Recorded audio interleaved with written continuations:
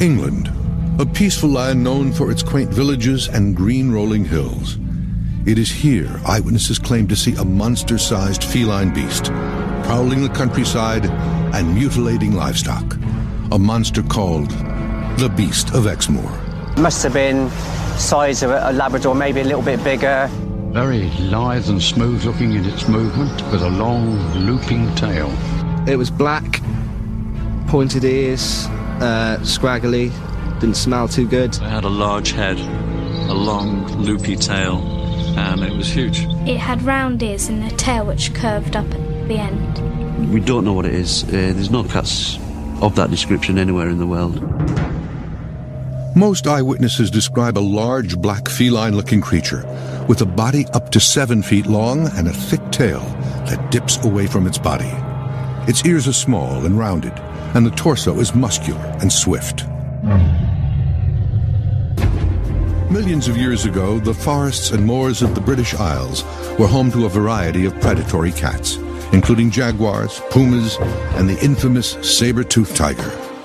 What's quite interesting and very poorly known is that Britain in the geological past had a really diverse, really interesting assemblage of cat species.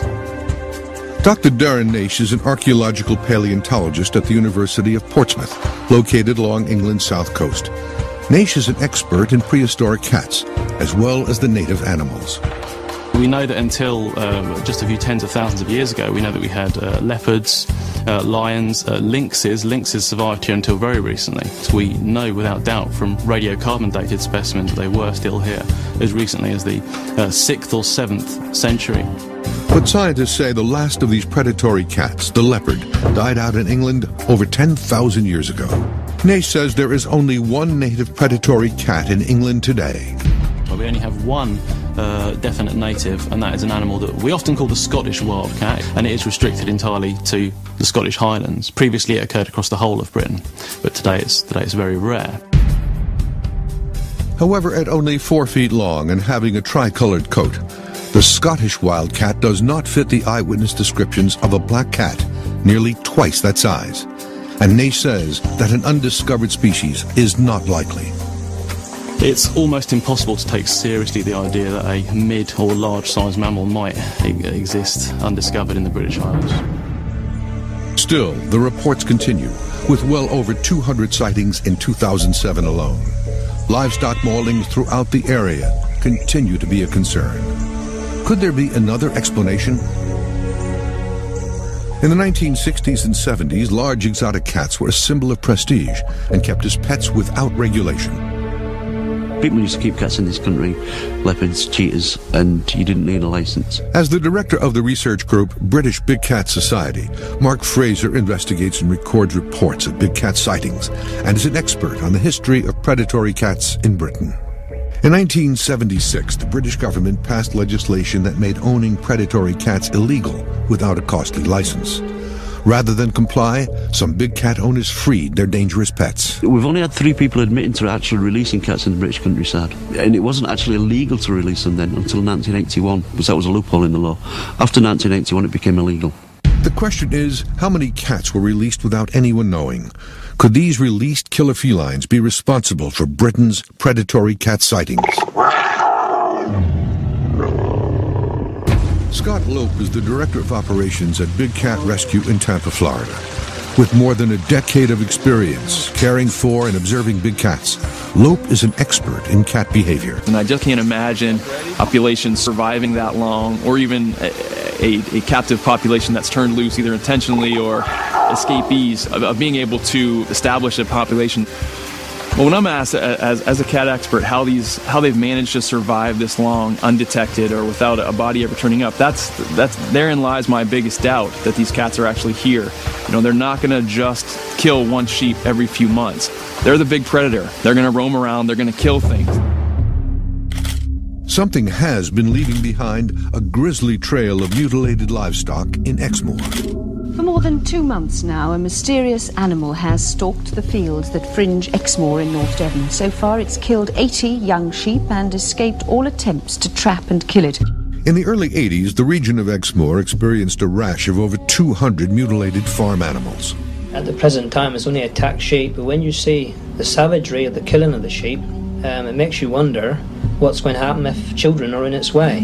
One farmer lost over 100 sheep, claiming that their necks had been violently slashed.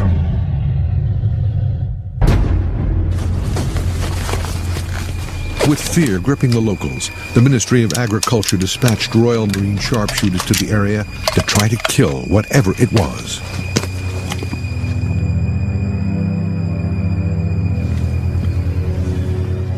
Did you hear that? Yeah, hedge line, about 200 yards. Named Operation Beastie, the Royal Marine sharpshooters dispersed into the village and surrounding hills, scouring the area's fields and pastures, searching for the creature. The attacks on livestock stopped while the Marines were in Exmoor and resumed soon after they left, but not before one Marine spied the beast. Looked pretty powerful. So as far as I could see, I couldn't tell you what it were, what species it is, or anything like that. Not yet anyway, it's too far away. And since that time, there has been a steady increase in the number of encounters. Sightings range from the barren moors of southwest England to the isolated hills of northern Scotland, each claiming its own infamous beast. Photos allegedly of the beast have surfaced over the years, but none are clear enough to be conclusive. This image, taken in 1988, shows an apparently large cat in Cornwall on England's southwest coast. This picture, taken in Devon, shows a four-legged, seemingly cat-like animal. And this image, taken in 1995 in Durham, North England, shows a black feline. Witnesses claim it was the size of an Alsatian dog. But the evidence is not just photographic. Viewers are warned that what they are about to see may be graphic. Within the woods of southwest England, just outside Nailsworth, Gloucestershire, another freshly mutilated carcass has been discovered. Over there. We were just walking along the cycle track and we came over and saw it in the field. Gail Cook turned to local naturalist Frank Tunbridge for help. She wants to know if, in fact, a big cat could be responsible for killing the deer. It was like the skin had been peeled off. It was really quite weird. Clinically. From the way an animal is torn apart to the size and location of puncture wounds, clues at a kill site can be very revealing. Still quite fresh, actually, after so many days. Reminds you of quite cold weather. That's amazing. The amount of flesh and blood on the carcass initially suggests to Tunbridge that this may not be a big cat kill. Then he finds what he's looking for, a large puncture wound. See that hole there? The fang's gone in. There. Puncture mark. And there's one on the other side. It's got it right up behind the horns, behind the top of the neck there, you see. According to experts, there are two main ways a large predatory feline kills its prey. The cat either breaks its victim's neck by violently biting into its flesh and bones, or by suffocating the animal, placing its mouth over the nose and mouth of the prey. And there's blood still. See, it's caused that deep damage, look. See, the blood is still around there. After examining the carcass, Tunbridge is convinced that this is a cat kill, since the only other predator, dogs, do not kill deer in this manner. Dogs are known, especially big lurchers, to kill roe deer. But the way they kill it is chase it, and they go for their bite, the back legs, to drag it down. Tunbridge confirms Cook's suspicions. She believes she and her husband saw the animal that may be responsible for the killing just several months before.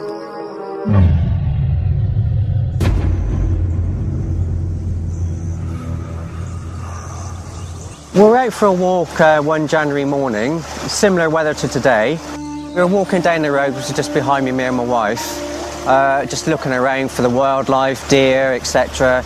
Just glanced over to the left-hand side of me and we just saw this big black cat. The Cooks were astounded by the size of the beast that stood just 100 yards away. Just could not believe the size of it. It was enormous. It must have been size of a Labrador, maybe a little bit bigger. The tail was probably about 18 inches long and it was quite a round, thick, bushy tail. And it was just amazing to actually see it, and it was just stalking around in the bushes there. The animal, distracted by something in the bushes, was unaware of the cooks at first. Just sort of moving around in the undergrowth and that, and they just spotted us. We had eye contact with us, and it just sat bolt upright, and it was just staring us in the eyes. It was just staring us out. We thought it's going to run off at any moment, but it didn't. It just stayed there and stared at us. The animal decided the cooks weren't a threat and crept off into the bushes. You hear these stories, and to think that it was sort of quite local was a bit of a shock, really. Just a massive, big black cat. The cooks aren't the only ones with chilling encounters with the cat. Stroud, Gloucestershire, had over 30 big cat sightings in 2007. And with evidence of the recent deer kill found by Gail Cook only 15 miles away, it is here the team will mount their search. Scottish amateur cat researcher Mark Fraser has assembled an international team of experts to conduct a search of the countryside for signs of a big cat. Fraser has recruited Scott Lope of Big Cat Rescue in Tampa, Florida. People are definitely seeing something, and it all seems to point to, or all the descriptions match a large feline. So, you know, I'm curious to see what it is. And joining them, John Finch, a tracker from South Africa who has more than 30 years' experience specializing in hunting and tracking animals all over the world. My role on this expedition is to assist the Scottish Big Cat Society and British Big Cat Society in looking at trails and signs on the ground and so on. Okay, guys, thanks. The trio meets for the first time on a cold and wet day. With hunting illegal in England, the team must enter the forest without the protection of firearms. Fraser is relying on Finch's superior tracking skills and Lope's extensive knowledge of predatory cats to locate the creature without putting themselves in danger. It's what we need in this country, the experts to come in from the other countries who've been dealing with cats all their lives, who's like tracking these cats, and they can tell us just what's what. With their gear prepped, the team begins their hike. But as the expedition team begins their search, there may already be evidence that predatory cats exist in England.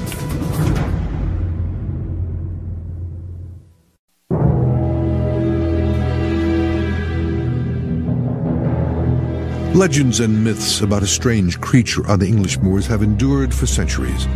Even Sir Arthur Conan Doyle chronicled one such beast in the Sherlock Holmes story, The Hound of the Baskervilles. Several people had seen a creature on the moor, which corresponds to the Baskerville demon, and which could not possibly be any animal known to science. They all agreed it was a huge creature, luminous, ghastly, and spectral. But skeptics say these stories are rooted in fiction rather than fact. We certainly see a number of people who do make false reports. Chris Moiser is a biologist who owns the Tropiquaria Animal and Adventure Park in Somerset, England. I interviewed a witness the other day, and I could almost tell you which textbook he described the movement from. He'd read the movement of the animal. He then comes and tells me he's seen the animal moving in this way. Moiser suggests that a lot of people want to believe in the beast, but he thinks the creature may be simply a rural legend.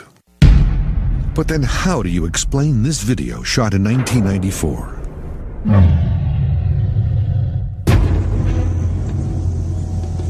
William Rooker spotted the enormous black cat on his land in Cambridgeshire, England, 75 miles north of London. Well, I'd been up the field and was burning up a lot of rubbish, and I got the camera up there to pick up bird sounds, and I saw an animal come out that I'd not seen before. When I saw the creature, I didn't recognise it, and therefore it surprised me, and I couldn't understand where it had come from and how it had got down there.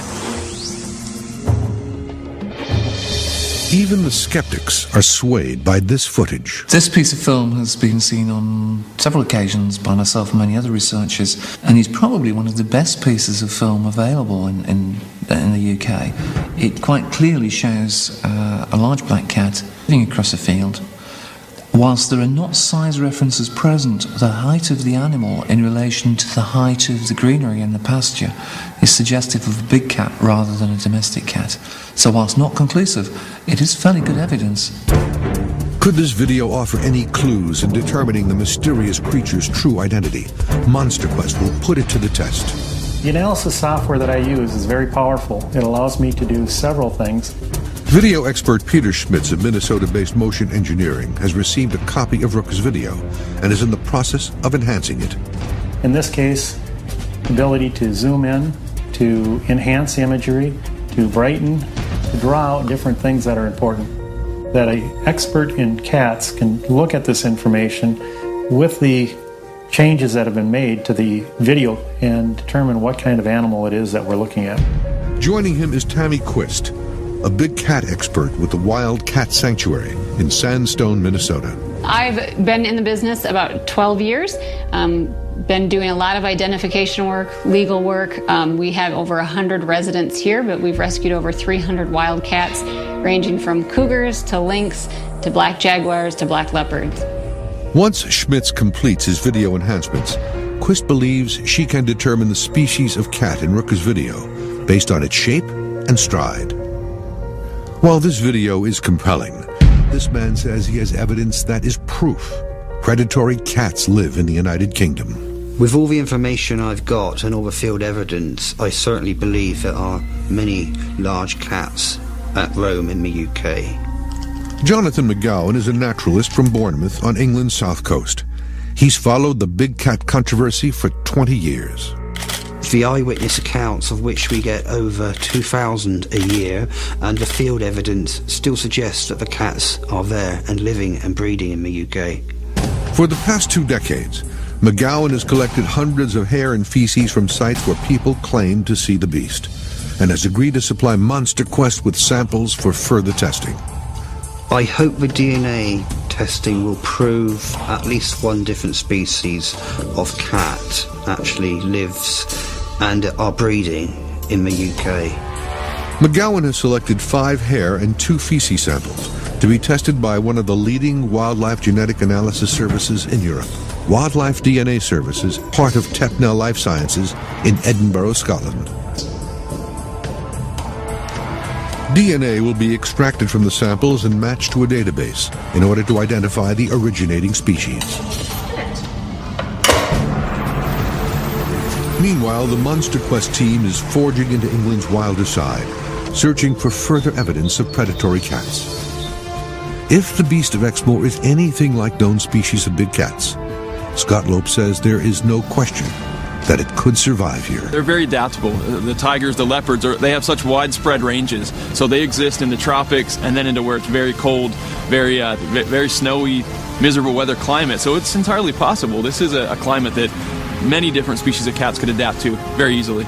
In addition to the climate, Lope says diet is not an issue. From what we've seen just in scouting around, there's plenty of prey animals here. There's plenty of animals that easily could make a dinner for a leopard or some sort of wild cat. While habitat factors here will support a large cat, the team still needs hard evidence to prove its presence. Finch's job is to find tracks and signs of the big feline. And the main way to do this is actually look down on the ground and look for imprints that the feet make on soft soil or soft mud, and then judge from that what species of animal has actually walked up or down that pathway or game trail. But could proof already exist that the beast of Exmoor roams England's forests? DNA results in Scotland may hold a clue. Fantastically exciting to find something that's been a legend in the UK for the last 20 years or so.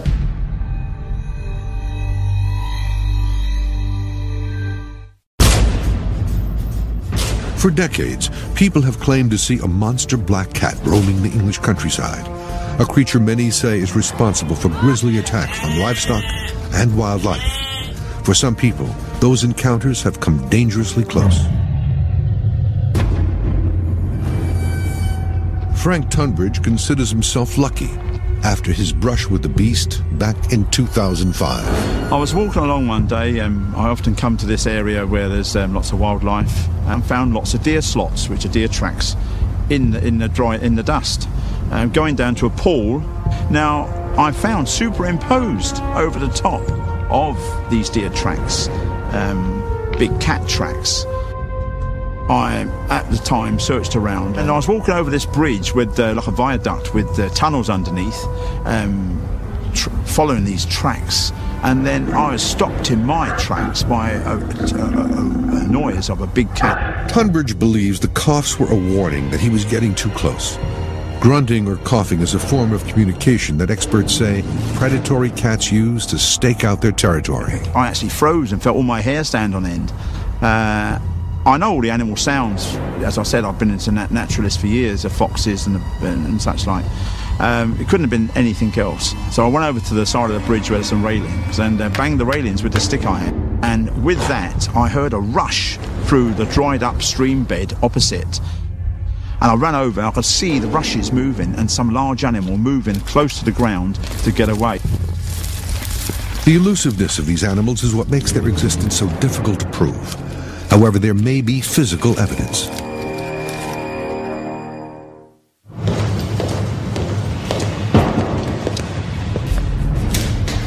Dr. Rob Ogden has been a scientist at Wildlife DNA Services for 8 years. He will be performing DNA analysis on samples obtained from sites where people have claimed to encounter these predatory creatures. Dr. Ogden will perform a 4-step test to isolate the sample DNA and attempt to match it to the DNA of a known animal.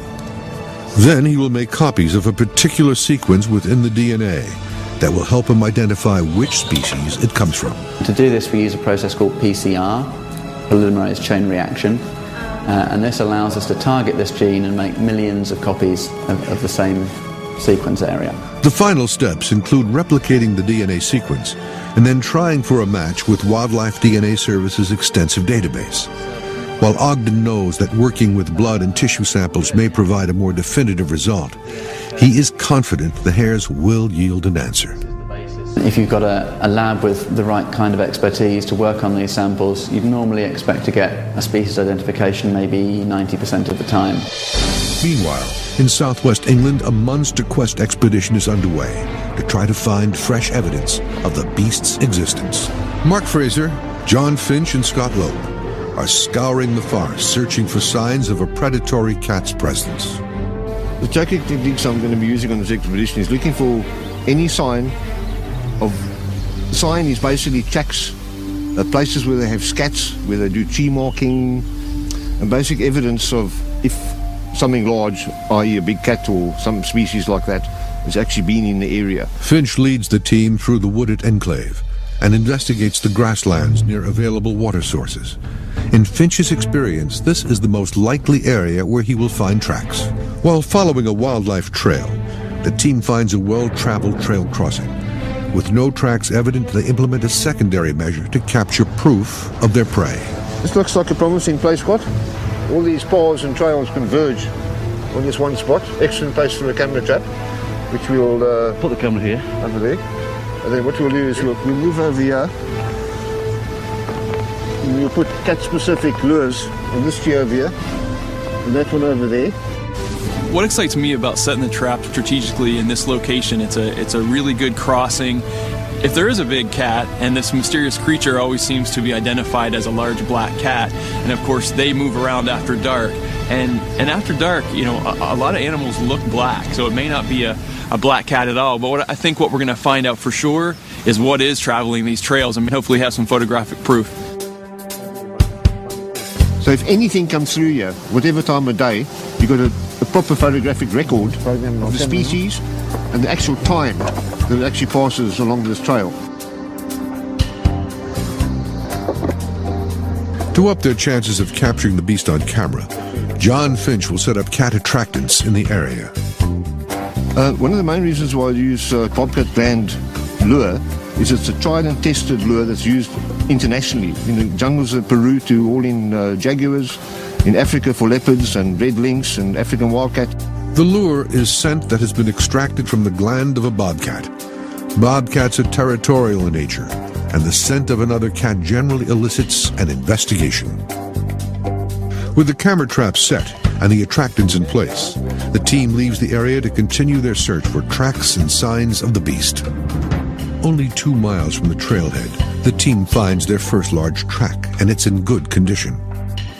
And it's really nice to go out after the rain, because it actually helps me as a tracker that from yesterday or the day before, the week before, everything's obliterated and everything is now fresh. The tracks prove the trail is well used, but In this case, the track is from a badger, not a cat. This is a good... Only 22 miles away from the Munster Quest expedition, another paw print was discovered in 2006 near Cold Ashton in Wiltshire. This print may provide the evidence needed to prove predatory cats live in England. A cast of the print will be subjected to expert scrutiny. Found by Madeline Sparks and her children, the paw print was unlike anything they'd seen before.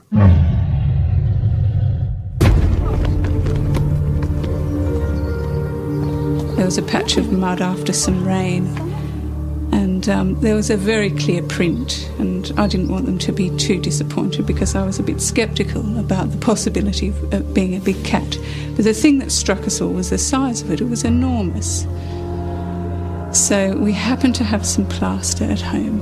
So we all went home and got some plaster and made a cast. Then, just a few weeks after finding the paw print, 10-year-old Faith Sparks had an encounter that convinced the family that a big cat was in their neighborhood. I happened to wake up in the middle of the night around 2:30, and I peered out the window, and then there was this black panther head, and it walked past the window. It was about maybe 1.5 feet high, and it was quite long, and it had round ears and a tail which curved up at the end. I was very excited when I saw it because I hadn't seen a cat so big before. And then I got up and told Mum. She leaned out the window to try and get a picture of it. But it was too dark, and Madeline Sparks was unable to get a picture. The cast of the paw print would be their only proof. This young man says he has proof of another kind that points to the paw of a giant cat, and has the scars to prove it. The English countryside is awash with reports of a monster black cat roaming the moors, terrifying awed encounters. While sightings of the beast stretch across the United Kingdom, there have been few attacks on humans. This young man claims to be one of them. When it first scratched me, I didn't feel much at all, just shock. In 2000, Josh Hopkins was 11 years old when he claims he was attacked by a large black cat while walking on a farm road in Trelech, 75 miles north of Exmoor.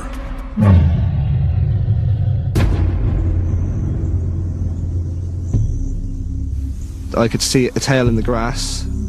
I approached it. The look of the tail was waving above the 2-foot grass. The animal was probably just over 3 foot high, probably 5 foot long. The cat startled as I was. The attack was swift and frightening. I screamed really loudly, which startled the cat to run away, and I ran the other. Rosemary Hopkins says her son Josh is lucky to be alive. The 11-year-old was attacked near his home on Wednesday. He said, Mum, a cat's had me. And I thought, well, a cat couldn't do that, because I was thinking of a domestic cat. And he said, no, Mum, it was a big cat, it was as big as a dog. Police are normally very sceptical about the many reports they receive of big cat sightings, but they're taking the incident that happened in this field very seriously indeed. But big cat expert Scott Lope knows the hallmarks of a large cat attack. He questions whether Hopkins' injuries support his claim. Well, when you talk about or hear about folks being attacked by these beasts, you really, as someone who works with these cats and sees the kind of damage they can do, and usually when it's a verifiable attack, it ends in someone being seriously maimed or killed. An examination of the photos of Hopkins' injuries supports Lope's initial impression. Minor facial scratches, not consistent with the width of the toes or the claws of a large wildcat, and definitely the injuries of a bigger wildcat grabbing someone's face would be much more severe and more of a deep puncturing gash, a tearing, not just simple slices. So I would seriously doubt that this was inflicted by a cat or anything other than maybe a domestic cat. While the Hopkins account is one of the few reported attacks on humans, the sheer number of sightings of the creature has prompted something rare in cryptozoology. The local police department regards the sightings as having merit, and they have developed a plan for dealing with the creature. It's called Operation Black Cat. Mark Robson is an environmental and wildlife crimes officer with the Gloucestershire Constabulary. A decade ago, his department created a contingency plan should the beast be a danger to the public. It has to be a confirmed site, and someone obviously keeping a close eye on the actual animal itself. And we would go through a list of calling people out, relevant agencies, and including someone experienced enough to dart the cat. It would not be our intention, and is not our intention, to shoot the cat unless it was a danger to the officers and or any of the public at the time. For Robson, the presence of the beast is far more than speculation. Within Gloucestershire, we believe we've got at least 2 black leopards wandering about through the county. There has been sightings of lynx over to the east of the county, but never more than 1 or 2 per year. But mainly black leopards is what we believe we've got. But quality evidence of the cat's existence is rare. They will see you before you see them, really, so the chances of actually seeing and getting a good shot of them in the wild is going to be limited. With hard evidence continuing to be elusive, skeptics doubt eyewitness descriptions, pointing out that the beast is often seen at a great distance, where visual acuity is at its weakest. Without binoculars, they're just looking at a naked eye sighting, which may be only a fleeting glimpse of about 3 to 10 seconds, which isn't easy. Trevor Beer is a naturalist and author of several books on the Exmoor legend. He has a simple experiment to test eyewitness accounts. In the experiment, the idea is to place some hardboard cutouts of big cats at 50-foot and 100-foot distances to gauge what people who have never seen cats in the wild themselves before will see and think they see here in the field. This exercise will test eyewitnesses' ability to judge size, color, and species. Fittingly, it takes place in the beast's own backyard. We're right on the edge of the Exmoor National Park. We're right bang in where the Exmoor beast has been seen and recorded down here for the last 25 years. Trevor Beer will work with Danny Reynolds to create life-sized replicas of large cats. Reynolds is an avid animal enthusiast and has been the curator of Exmoor Zoo since 1993. With the cutouts, we're looking at what prospectively could be the Exmoor beast. We've got a number of selection of species involved. We've got jungle cat, we've got lynx, we've got leopard, and we've got puma. One of the cutouts is the size of a typical black leopard or puma, 2 feet at the shoulders and 4 to 4.5 feet long. Another cutout is the size of an ordinary domestic cat. Some of the cutouts are tan-colored to test if the color of the creature affects the perceived size. I think potentially the black silhouette may appear a lot bigger, if you follow me, and more dominant in people's mind than the actual browns and the tans. I've got a feeling they're going to lose them into the camouflage. Well, it is very difficult to gauge size unless you've got something nearby to be a useful comparison. With the observation test prepared, the team heads off to find participants. Witness reactions are recorded as they glance at the cat cutouts from 50, 100, and 150 feet away for just 5 seconds.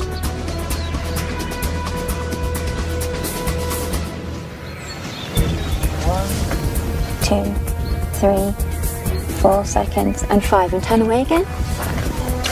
Well, what do you think you saw? Black cat. A black cat. Of what sort of size would you have said? About 5 feet long. About 5 feet long. You say? I would have put it smaller. I would have put it as a kind of medium-sized dog. Medium-sized dog. Well, that's pretty good, actually. That's very fair. Well, when we turned around, I didn't know what I was going to see, but as soon as we turned around, it was obvious it was a cat. The size was fairly obvious. It was very clear. Distance didn't seem to matter at all because the thing still looked roughly the same size. On this day, every subject was able to accurately judge size and color. It suggests that under conditions similar to many of the sightings, people can tell the difference between a little cat and a big cat, even at a distance. And repeatedly, people report they are seeing very big cats. The experiment this afternoon showed that 50 feet, 100 feet, 150 feet and so on, both large and small cats, and they were always recognised exactly for what they were, and I'm really delighted. The silhouette experiment that we just took place, very intrigued. It was interesting to see that the people were actually able to distinguish between shape, size and colour, and I really didn't expect that. It makes me think perhaps, yeah, there's a lot more to this than meets the eye. In Sandstone, Minnesota, Monster Quest has teamed up with video expert Peter Schmitz and founder of the Wildcat Sanctuary, Tammy Quist. With Schmitz's video enhancements complete, Quist begins her species analysis. But what's interesting, what I see in this film is what I've seen with stills and a lot of others, is what we talk about, the geometry, the linear of the lines, the distance is similar to so many other photographs and film that are sent for us to try and identify. I'm trying to look at both perspectives. I'm looking at it once as a domestic and once as if I thought it was wild. What is it showing? That tail is so long. Interesting. That's very interesting. The curvature of the tail is the questionable part for me. This is very rough footage to see, but the curvature of the tail compared to a domestic, because what it looks like here is there's a hook. A long tail with a hook is a hallmark of big cats, like panthers. But there is another clue. To me, the biggest key note to me is the posture of the animal's movement, of how up and down the posture of the running is. For several decades, a mysterious black cat has been haunting people and killing animals throughout England. History has documented the beast going on a killing spree, and then as quickly and mysteriously as it began, disappearing again, able to elude even a search by armed Marines. This man encountered the beast in the woods. This family made a cast of a paw that they believe was left by a puma. And this man says he was attacked by a big cat when he was 11 years old. This man captured a video of a giant cat on his property. But can the size of the animal be determined without any objects of known size in the camera's field of view? Cat expert Tammy Quist has watched the video and has come to a conclusion. Wildcats, if you're talking jaguars or leopards, as they would cross this, their back barely would move. I mean, they have wide gaits, very smooth even when they're running. If you took a video from the front, you would see the face and you'd see the back almost stay linear versus the hopping motion of this animal. On one hand, the gait suggests a smaller cat, possibly domestic. But what about that exceptionally long tail? The only characteristic that I see that's questionable of a big cat versus small cat characteristic is how long this tail is. But I've seen domestic cats with a long curvy tail like that too. If I had to put my money on wild or domestic, to me this is a domestic cat that has some questionable features like the tail. And again, it's hard to know if the tail is longer or if the cat is thinner and has been a feral cat and might be thin. British big cat researcher Mark Fraser, South African tracker John Finch, and American cat expert Scott Loeb have journeyed deep into the forest that has been a hub for many recent monster cat sightings. The tracking expedition has uncovered many animal tracks, but none so far of large cats. We've also found small deer.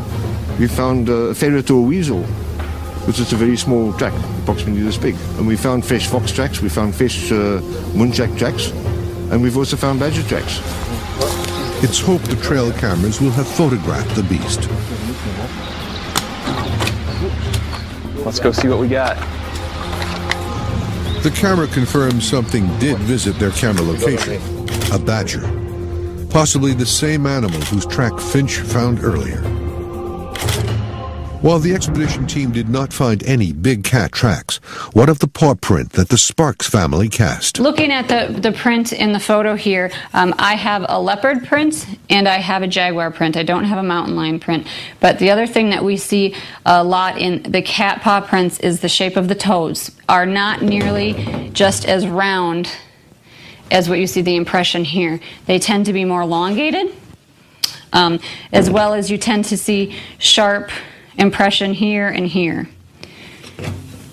What we have here is a Great Pyrenees. So this is a domesticated dog. You can see that the toes are much more rounded, the impression, versus longer and oval. The shape of the pad itself is much more similar to what we see here. So in my opinion, this is from the canine family, not the feline family, these prints. The most compelling new evidence might be the fresh deer kill found by Gail Cook. Researcher Frank Tunbridge believes he found fresh puncture wounds to the head of the deer, clear evidence pointing to a big cat kill. All the hallmarks do point to a big cat killing. The puncture marks are damaged around the neck, the broken neck, the ribs actually bitten away round where the viscera is, the liver and the kidneys, etc., which they go for first of all. All these hallmarks point to a big cat killing.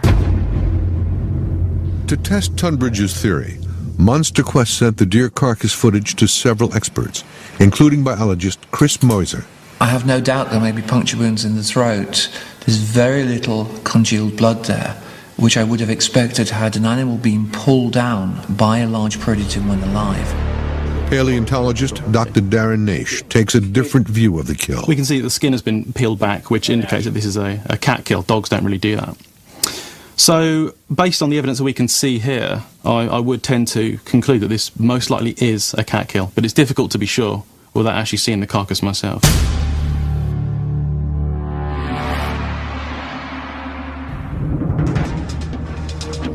While analysis of the carcass proved inconclusive, the most accurate tests may be the DNA. Monster Quest gathered the best hair and fecal matter evidence from field researcher Jonathan McGowan to be put to the test. If the hair that I've sent out is analysed and proven to be big cat hair, then that will basically mean that all my work isn't in vain, and it will certainly show the sceptics that they certainly do exist. In Edinburgh, Scotland, Dr. Rob Ogden of Wildlife DNA Services has the results. For the 2 fecal samples, we didn't get a result. We couldn't get any DNA from them. But for the hair samples, we got results on 4 of the 5. The first one came back as a Sika deer. The second one was a red deer. The third sample came back as a dog, common domestic dog. And the 4th sample was a pig, but I'm afraid no big cat. In this case, no cat DNA was discovered. But Ogden is still excited by the mystery. To find something like a big cat, yeah, it would be an exciting result. But for the man who has spent years collecting hair and feces samples, suspecting they came from predatory cats, the hair analysis and DNA results are disappointing. Jonathan McGowan had hoped that a positive result might finally give amateur researchers like himself the credit they deserve. I would like all the hundreds of people that have been working on the big cat phenomenon for the last 50 years to be given an all clear from the major scientific bodies or the government bodies in accepting that they are here and that we're not loonies, that we really do know our wildlife.